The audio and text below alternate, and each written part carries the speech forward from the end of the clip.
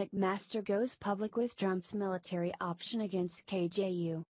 In an interview with PBS, HR McMaster, President Donald Trump's national security advisor, said that the commander-in-chief had requested top defense officials to come up with a military option against North Korea should the impasse with Kim Jong-un's regime progress to that point.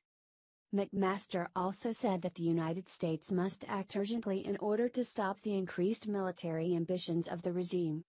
The president asked us to continue to refine a military option should we have to use it, McMaster told PBS NewsHour's Judy Woodruff on Tuesday, declining to provide details. As this regime continues to perfect its long-range nuclear capabilities, it's just a risk that the world cannot tolerate, he added.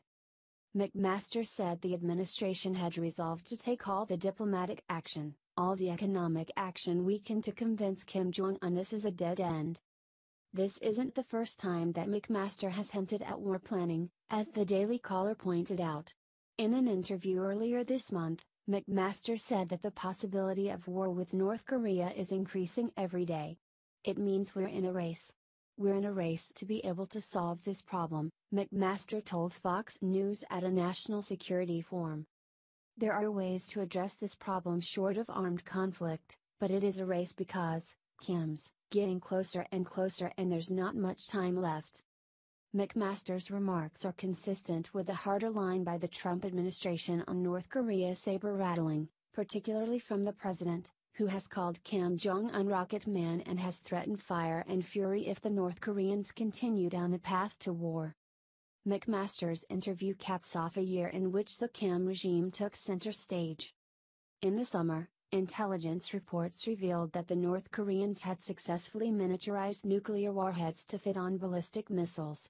Then, last month, they tested their first high CBM that could potentially reach the entire United States. While there's no chance that the North Korean regime could win a war against the United States, some have warned that the regime has asymmetrical strategies, including suicide bombers, to use should war break out. McMaster's appearance came a day after the White House released its new national security strategy, which stated that America was rallying the world against the rogue regime in North Korea. The strategy also noted that the country starves its own people, has spent hundreds of millions of dollars on nuclear, chemical, and biological weapons that could threaten our homeland, and that it seeks the capability to kill millions of Americans with nuclear weapons.